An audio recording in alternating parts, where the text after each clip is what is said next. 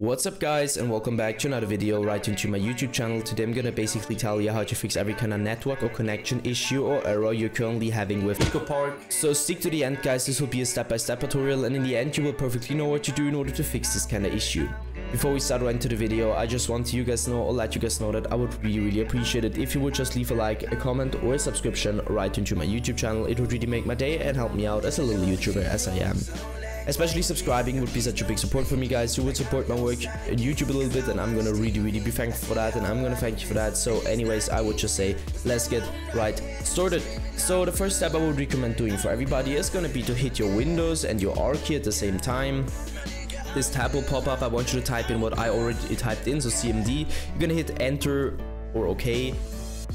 This tab will pop up and I want you to type in what I'm gonna type in, so ipconfig /flush DNS and hit enter. Once it is successfully flushed, as you can see, you should be able to end this task again.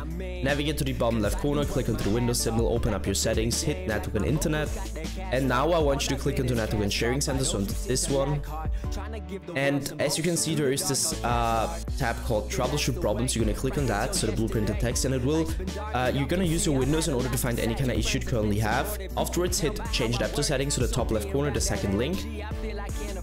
You're gonna stick to the spot where it either says internet or ethernet. It just depends on which one you're currently using. So you're gonna right click it, disable.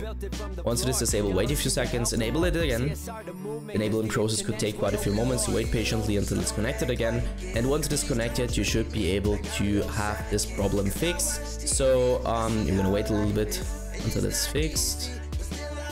So now you can close these tabs, and this should be it. Yeah guys, that's it for the video. I hope that I could actually help you out of this one. If it was like that, just leave a like, a comment or a subscription. I'm gonna really be thankful for that, and I'm gonna thank you for that. So anyways, I would just say have a nice day, see you at the next one, and bye.